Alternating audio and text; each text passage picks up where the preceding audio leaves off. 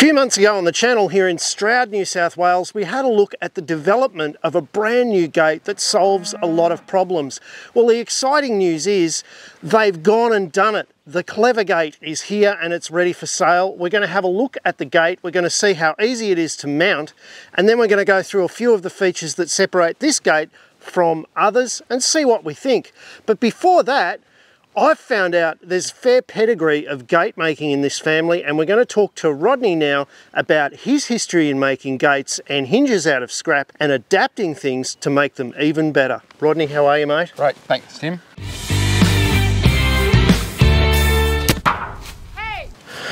Now, Rodney, you've been improving gates and manufacturing gates and hinges since the 1980s. You've got a bit of a pedigree of thinking about how you can do things better. Take me through this jig. So this was designed so that you could set up all of these pieces of timber in one shot, drill, screw and bolt, and get everything exactly right. Yeah, Tim, so what happened was my father was building these gates and he was using a square to get everything square. Yep. Which was time consuming. Yep. So then after we put a bit of thinking to it, we actually came up with an idea that let's make a jig that made everything square, so when we dropped the timber into it, everything was perfectly square. All we had to do was drill the holes, bolt it together and pull the gate off. And then you were also utilising scrap and improving on the hinges that were available at the time. Yeah, so one of the things my dad identified with the hinges was that a lot of the hinges were only steel on one side of the timber, and over a period of time the bolt would pull through the timber on the other side. So he came up with the idea of building a frame type setup on steel, so the actual bolt goes through both sides and pulls it all together.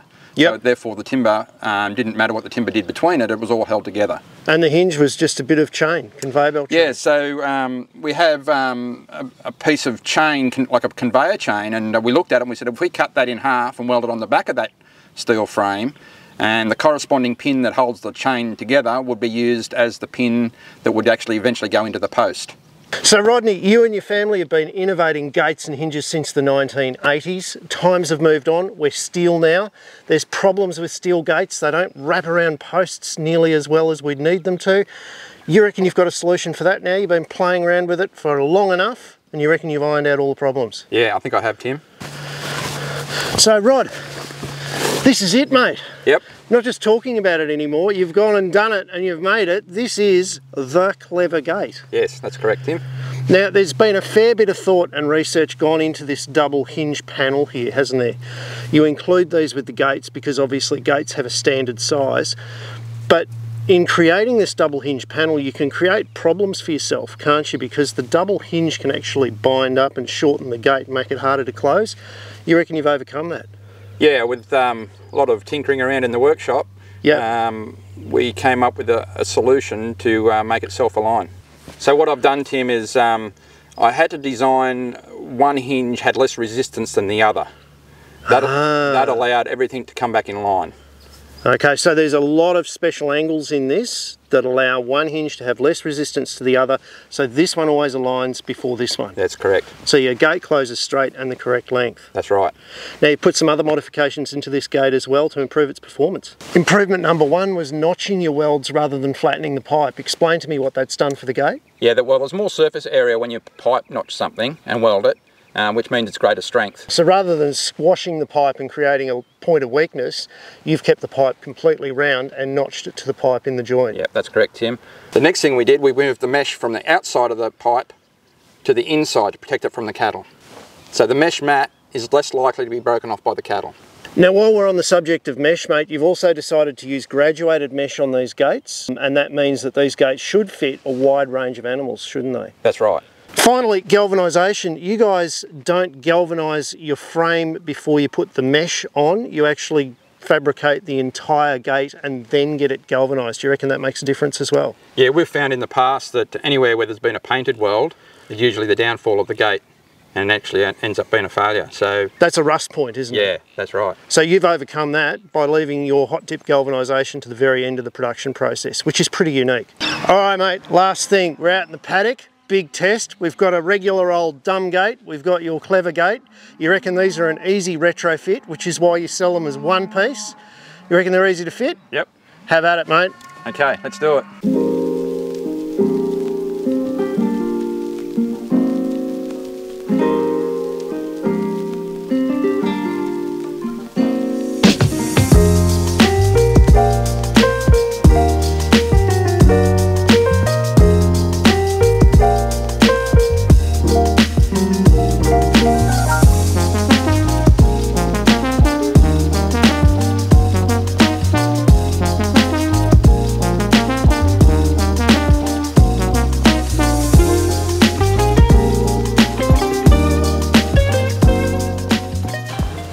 It's a clever gate. So Rodney, you don't sell this panel separately because there's a lot of complex geometry down there, meaning that this works straight off the back of the ute first time and people don't have to worry about adjusting it or increasing the length of their gateway because it's a standard size gate fitting. Yep, that's right.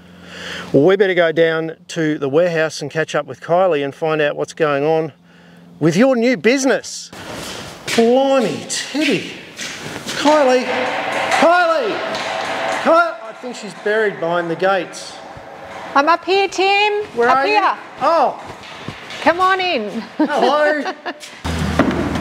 It gets even more impressive when you come up here, Kylie. What amazes me is that, yes, Rod had a good idea to perfect a gate that folds and make sure that it folds properly and it's easy to use and it's commercial quality. But a lot of people will do that and go no further. You guys have actually taken the leap of faith and commercialised this, and that's a huge thing to do, isn't it? It is. We had a lot of feedback from people when we were talking about it. We thought it was a great idea. So we did speak to a few people that were in the industry, and many other people thought it was a good idea as well, because they loved the idea, but like you said, it wasn't commercially available before. So we thought, why not? So you've backed yourselves. We have. And have a look at what's happened. I know. Aren't they pretty? The good thing is you're starting to sell some. We are. So some are already walking out the door. Anyone who is interested in the gate, they just need to contact me with how many they want and where they're at, and I can get on and and you can get them anywhere in Australia, is that right? I can get them anywhere in Australia. You're in a relationship now with Toll, yes, which is good. Yes. So you've got a major freighter behind you, yes, which is great. And I've already freighted some to northern New South Wales, some into the middle of Queensland. It's been quite exciting. Look, to me, standing by watching this right from the very beginning and having the privilege to go out in the paddock with you several months ago and have a look at your early prototypes and go right through the conversation, and the link to that video, if you're one of the 12 people that hasn't seen it, is at the end of this one, and there's a link in the description as well. It's worth having a look. You've gone beyond just talking though, and you've had to set up a whole business and you've had to make a substantial outlay. And you're backing yourself, and I just love that. That is so Australian of you. Well done. Thank you very much. And I hope you do really, really well. Guys, if you want to get on to the Clever Gate Company and get yourself a folding gate, you can talk to Kylie. She's hard at work behind the scenes making all of this entrepreneurship happen. Guys, if you like this kind of stuff, don't forget, hit the little subscribe button, give it a thumbs up. See you next week.